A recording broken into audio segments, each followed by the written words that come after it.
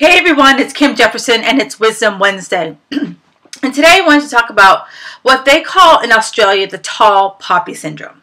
And the tall poppy syndrome, if you think about, you have a whole field of poppies and there's one poppy that's sticking out and the rest are about here. People who are the smaller poppy want to try to bring you down to their level. So it could be you're having success in weight loss, you're having success in your job, you're having success in your life, and others around you aren't. And they try to bring you down to their level. And so that's what the Australians refer to as tall poppy syndrome. So I get this a lot with my clients, as they start getting healthier, fitter, people in their lives, family members, friends, what have you, start to make comments, either subtle or very not subtle, comments about their change. And most of that change comes from they're afraid that you are no longer going to need them. You're no longer going to have them in their lives. And it's not that that's the case. Sometimes it does happen. But for the most part, you might be changing more rapidly than they're able to keep up with.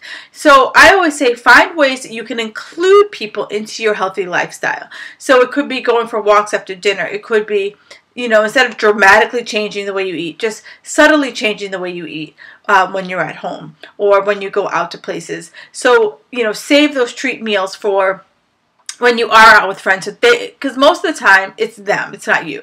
If you're sitting there eating, chicken and salad while they're like hamming down on a hamburger, they feel like there's judgment. And there's really no judgment. It's like, this is the choice you've made for your life. So you have to kind of sometimes bring your mindset down to where their mindset is. And then there are other people that you might just have to discard. There is a quote that I use all the time. You are the sum of the 5 people you surround yourself with.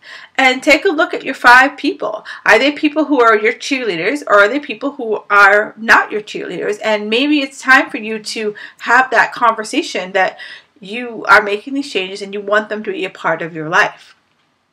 And, I know that conversation is hard, it's difficult, but, you are growing, you are evolving, and you want to make sure that you continue and stay down that path, because change is hard, and it's really hard when you don't have that support. So I encourage you to really keep growing, keep moving forward, because it feels good. It feels good for you. So I would love to hear your comments about this. Leave me a comment below.